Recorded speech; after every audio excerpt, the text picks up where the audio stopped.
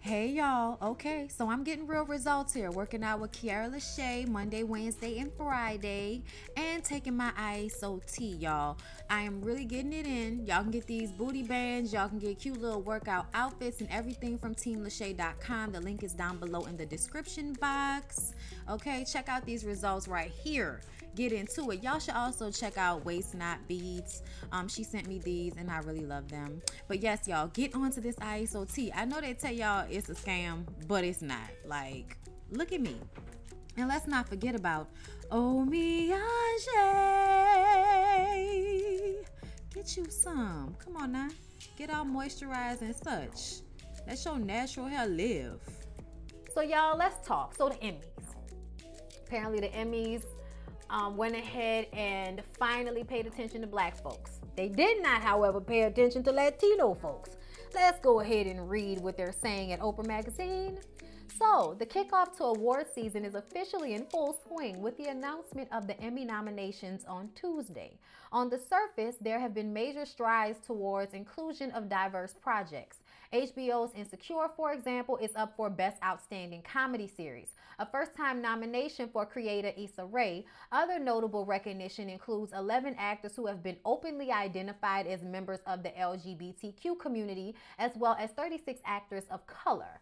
Okay? Yet, for a ceremony that is centered around giving props to entertainers and their work, the nominations are also a blaring indication of the work that's been ignored. This year's Emmy nominations didn't include any Latinx shows or actors in major categories.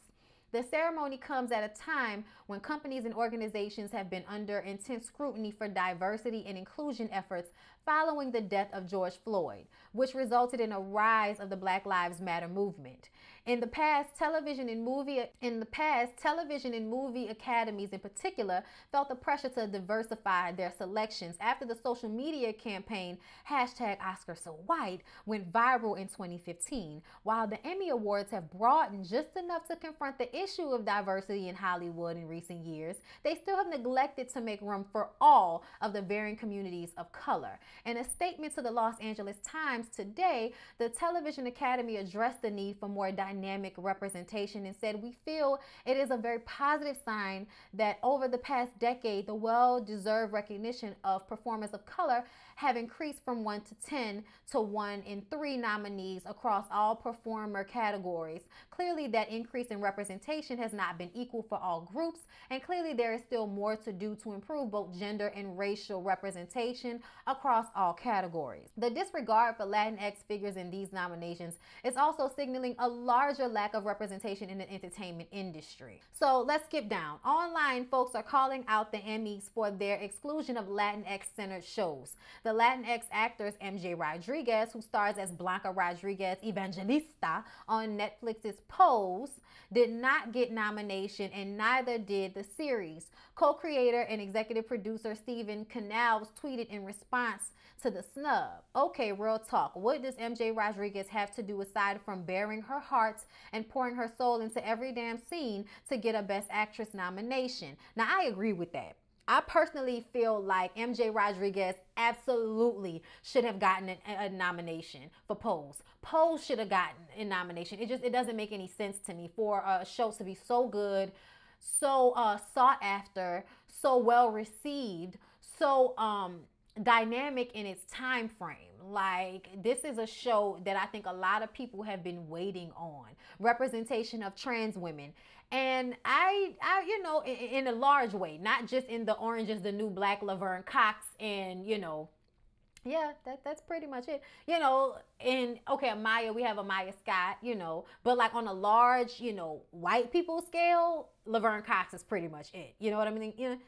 You know what I'm saying? Even though I feel like Pose has brought so many different people to the forefront that deserve recognition and nomination. So I do agree with them about that. And I feel like there are other shows that are not being paid attention to in the Latin community. Now that I have said that I understand where the Latin community is coming from, let's talk about Dasha Polanco's tweet. Okay, Dasha Polanco also was in Orange is the New Black. She sees herself as an Afro-Latina. You know, Afro-Latina girls basically just look like light-skinned black girls with just softer texture of hair, okay? That's basically what it is. People feel like she was shading the black community with this tweet after John Leguizamo tweeted his tweet about not being noticed, not being paid attention to. And she says, if it's only us speaking up on it, no one cares. It's the silence from those that fight for equality, but only their equality. Diversity, but diverse enough to include thyself. That mentality of as long as I'm good, I don't see a damn thing. And people took that as her coming at the black community. And here's the thing. She said she didn't mean the black community, and I hope she didn't mean the black community, because if there is any community of people that champions every fucking body but themselves, it's the black community, okay? We always include black and brown and people of color. We have just now started to create this separation because we noticed that a lot of Latino people think they're white. Okay, y'all think y'all are closer to them than y'all are to us. And some of y'all are, and some of y'all are not. Okay, because let's not forget that Brazil is made up largely of slaves, okay, African slaves. So a lot of y'all have African in y'all bloodline to begin with, trying to act like you're going to be 100% Dominican, 100% Puerto Rican. Cut it the fuck out, okay? You are a mixture of indigenous, Portuguese, Spaniard, and African people. Cut it out. Okay, and there might be a little Ashkenazi Jew in there depending on where you come from, but the point still remains, okay, that black people always buck for y'all. Okay, we always include y'all. However, feel a separation from us. Fuck, y'all feel a separation from one another. Y'all can't even figure out y'all own shit. You know, y'all mad when the Puerto Ricans are called Mexicans, or the Mexicans are called, you know, Puerto Ricans, or the Dominicans are thought of as black because they have dark skin. Like, child, okay? I personally feel like we do enough screaming for everybody. We need to focus on ourselves. And the Latin community needs to create their own thing. Like Latinx is y'all own thing, and y'all need to be out there fighting and, you know, getting out there and making sure that y'all are fighting for y'all causes. Stop expecting black people to fight for everybody's fucking cause. Okay? Because we do it and then we don't get it in return. It's just now with George Floyd that everybody wants to be paying attention to Black Lives Matter. We've been shouting this shit for years, since Trayvon Martin and even before then. And y'all was acting like, you know, it ain't nothing really happening, Holmes. It ain't really affecting us, Holmes, and all of that shit. You know what I'm saying? Like, I feel like there are a lot of Latino people that are, you know, prejudiced and bigoted against black people because they want to feel closer in proximity to white people, you know, or who have been raised up with a lot of negativity towards African people. So, yeah, you know what I'm saying? Miss me with that shit about how we need to speak up for y'all. We already do. We already do, okay? At least that's the way I feel, because I personally, you know, feel like if it were not for the civil rights movement and what black people did, none of you minorities would be able to come here and live the lives that y'all live. Everybody that comes from another country, Latino people, other African people, people from the diaspora, all y'all that come here and are able to live good lives and all of that, that is because black people fought for that shit before y'all came here, okay? Just to be clear. Vietnamese people, Chinese people, all y'all, because none of y'all wasn't here yet neither, okay? Not like that. It was us and them. Child, I rarely seen any Latino people in Louisiana until after Katrina. But yeah, okay?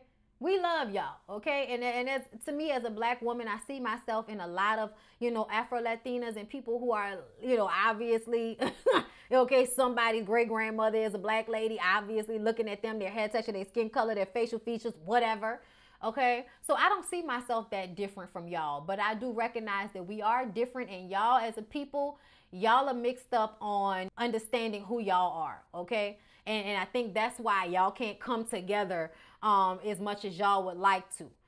Because y'all are a mixture y'allselves and y'all have a hard time dealing with that. But you can't expect black people to buck for y'all all the time, because y'all are always trying to create separation between us. Y'all do it y'allselves. You know, I'm not black, I'm Dominican. I'm not black, I'm Puerto Rican. I'm not black, I'm whatever. Child, remember that. You said you wasn't black. So stop expecting us to always carry everybody else's torch. We're going to carry our own for a little while and see how that works out for us. because we're tired, okay? And that's just how I feel about that. Let's move on to the next subject. Sadly enough, the officer who shot Michael Brown will not face charges.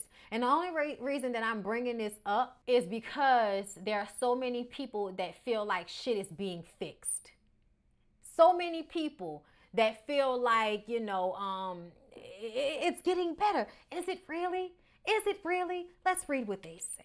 This decision is just one of 3 separate times prosecutors have investigated and declined to charge Wilson. A St. Louis County grand jury declined to indict Wilson in November 2014, as well as U.S. Department of Justice in March 2015. Brown's parents and St. Louis activists say when Bell, the county's first black prosecutor, took office last January, they had hopes he would be able to get them the justice they've been waiting for. But Bell called the announcement one of the most difficult things I've had to do, adding, "My heart breaks for Brown's parents. I know this is not the result they were looking for and that their pain will continue forever," the prosecutor said in press conference. It's amazing how we keep, you know, electing you black men because we think y'all are going to actually make the situation better, and y'all are just as Uncle Tom as anybody else. Bell revealed in his statement that his office conducted a 5-month-long unannounced investigation during which they reviewed witness statements, forensic reports, and other evidence. The question for this office was a simple one. Could we prove beyond a reasonable doubt that when Darren Wilson shot Michael Brown, he committed murder or manslaughter under Missouri law? After an independent and in-depth review of the evidence, we cannot prove that. How could you not prove manslaughter? He's dead. Our investigation does not exonerate Darren Wilson. Of course it doesn't. Brown's killing on August 9th, happened when Wilson told Brown and his friend to get out of the street. A scuffle ensued between Wilson and Brown, which ultimately led to the shooting. Brown was not armed, but Wilson claimed Brown came at him menacingly, forcing him to fire in self-defense. Brown's body remained in the street for 4 hours before being transported. He was pronounced dead at the scene. Much like George Floyd, the shooting led to months of unrest in Ferguson and helped solidify the national Black Lives Matter movement that began following Trayvon Martin's death at the hands of George Zimmerman in February 2012. After 3 investigations, Wilson's attorney, Jim Towie, said it's clear that the former officer didn't commit any offense. We all had the same conclusions. There was no crime. He said, "I'm just hoping that everybody gets to have closure, particularly the Brown family." Man, fuck you. That closure of the Browns may be hard to come by. There is still a gaping wound, says Brittany Packnett Cunningham, educator and Black Lives Matter activist. "I'm not disappointed. I'm fed up and never more committed, truth be told." She also asked that nothing will change until the system itself does. Her thoughts echoed by leading St. Louis activist Reverend Darrell Gray, who says the system is who truly failed Brown and his family, not Bell's investigation. I'm trying to understand how 2 people end up in a physical altercation. You pull your gun and shoot them and kill them, even though they weren't armed. I need to understand how that is not manslaughter. Even if you didn't intend to kill them, if it was a scuffle. If this man were not a police officer, he would be in jail. Or better yet, if he were a black man who this had happened. It's just a matter. If it were 2 black men who got into a fight and one shot the other, he would have been in jail from that moment up until the trial, and then after the trial, and then for the rest of the 20 years of his life that he would be in jail. But the fact that this man is a white police officer, you can actually open up your mouth on national television and tell us that no crime was committed. And y'all wonder why we so mad.